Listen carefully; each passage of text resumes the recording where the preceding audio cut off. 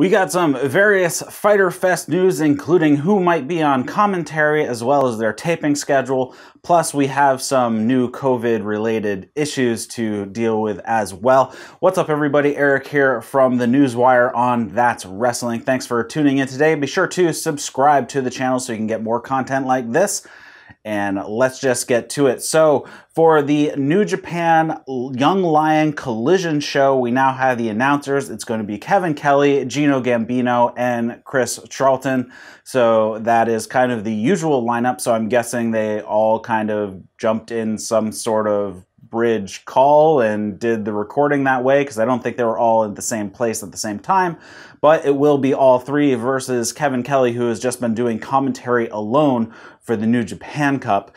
We also have, for the Fyter Fest tapings, they are still planning on doing the first and the second. So the first is going to be live, and then on the second, they're going to film the show for the 8th. On yesterday's Unrestricted podcast, Tony Khan was on with Aubrey Edwards and Tony Schiavone, and he said that Chris Jericho is going to be on commentary for night one, so that should bring a different level of entertainment, as we have seen Chris Jericho doing a lot of fun commentary as of late. He also did say that Jon Moxley is going to be ready to go for the show that is going to air on the 8th. So I'm not sure if anything has changed since that was recorded, but that was what Tony Khan said on the podcast. So I guess we'll see.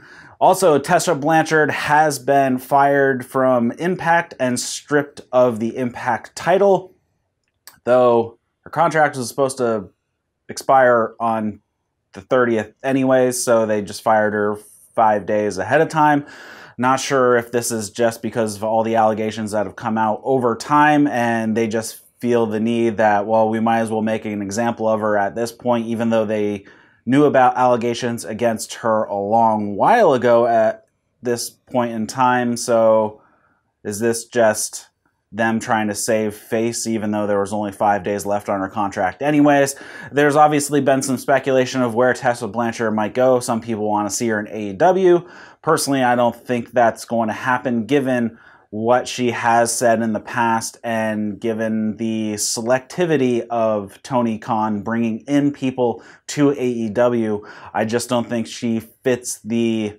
She may be an in-ring worker, but I don't think she fits the personality as far as out-of-the-ring actions happen to go. We also have, there is going to be a Road to Fyter Fest episode on Monday. So yes, we are going to have some new Road 2 episodes. I don't know if there's going to be more than just the one on Monday, but we shall see. And also a very troubling issue, Jamie Noble. Yes, he is over with WWE, but we should cover it anyways because it could be a bad one, since Jamie Noble was stabbed back in 2016 after a driver claimed he cut him off. But Jamie Noble has come out and said that he does have COVID-19, so that could be problems with somebody who had a collapsed lung at one point from getting stabbed.